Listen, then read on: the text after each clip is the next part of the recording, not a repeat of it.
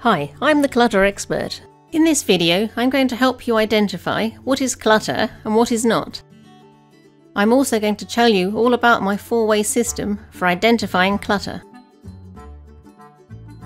And I will share how to use it to dispose of your clutter. How to actually get rid of clutter.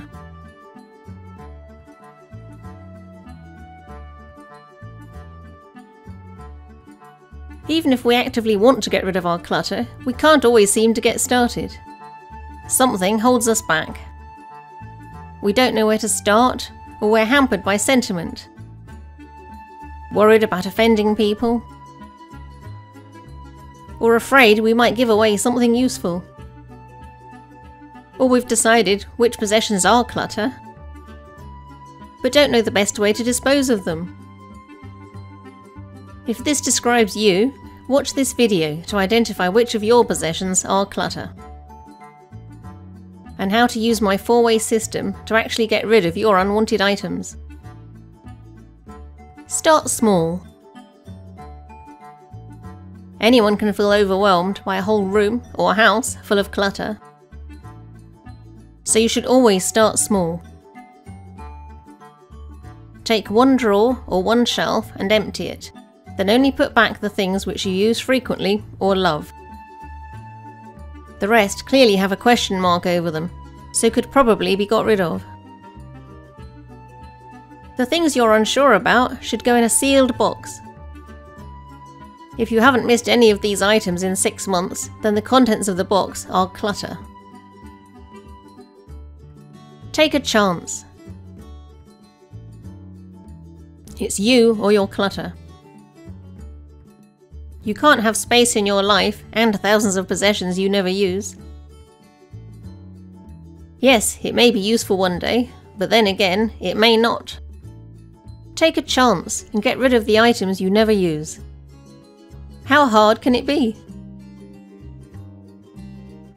You take a risk every time you get in a car or cross the road. But you don't hesitate to do that. So how risky is it to get rid of something that might, but probably won't, be useful one day? Go on, be a devil and get rid of the things you never use. Think about the benefits. Think of the extra space you will gain. The space to move around. How impressed your friends and relatives will be at your tidy house.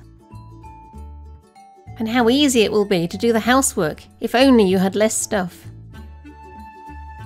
Is it worth losing all that space and freedom just to keep a load of dusty items that you will probably never use? Get organised with my 4-way system. All of your clutter can be disposed of in any of 4 ways. Way 1, give it to charity. Way 2, put it into storage. Way 3, trash it. Way 4, sell it. Here's how it works.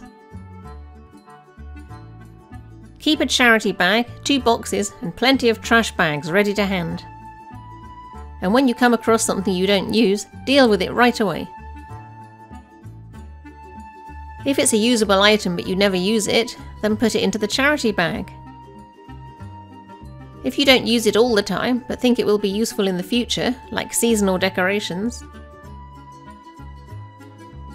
then a box in the attic labelled storage is a good place for it. If it's broken or damaged, then it should go straight in the trash, as it's completely and utterly useless.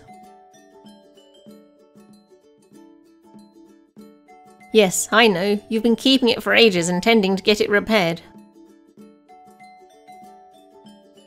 But let's face reality, if you haven't fixed it by now, you're never going to. So bin it right now. If you never use the item but it has value, place it in a box labelled sell and find a buyer. Giving to charity is great. Charity shops are a favourite haunt of mine, but not to buy, of course. You don't want to replace one form of clutter with another. but to give. It's a win-win. Not only do you get rid of all the utterly useless objects filling up your house, but you benefit the charity and the person who buys it. Yes, there will actually be someone out there who will find your old junk useful. The volunteers who work there are usually very grateful, and you go away puffed up with virtuous smugness. This is great for decluttering unsuitable gifts, as you feel less guilty giving them to charity than throwing them away. How to trash it. I love going to my local recycling centre. Seeing the big containers delivered by lorry, great piles of old computers, TVs and sofas. Seeing people unloading sheets of glass, doors, fish tanks, old mattresses, and other weird and wonderful objects is endlessly fascinating. It's an amazing feeling to drive there with a car loaded down with junk and drive away with it light and empty. Turn it into cash. If your clutter is in the box labelled sell, you need to do some research. Is it really valuable, or are you indulging in wishful thinking? Do some research online to find out if it really is valuable and who might want to buy it, for example, specialists or collectors. But give yourself a deadline, because if you procrastinate, the item will hang around your home and simply add to your clutter problem. If you haven't sold it in 6 months, give it away. Get rid of your clutter. It's easy when you get the hang of it. Giving is much nicer than receiving, whether you're giving it to the recycling centre, or to a neighbour, a charity shop, or even feeding the trash monster. Your reward, apart from smugness, is a tidy and spacious house that is easy to clean, which you are proud to invite people to. So remember my 4-way system for disposing of your clutter. There really is no excuse now you know what to do. Inertia is the cause of most clutter. So what are you waiting for?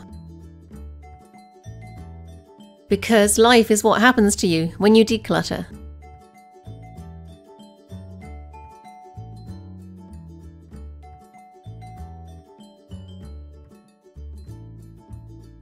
If you enjoyed this video, I'd love to hear from you. Are there any topics you'd like me to cover in future ones?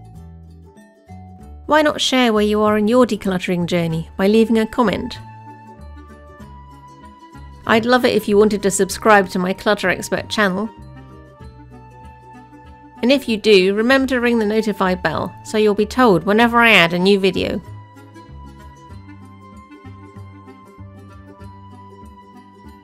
Thanks for watching.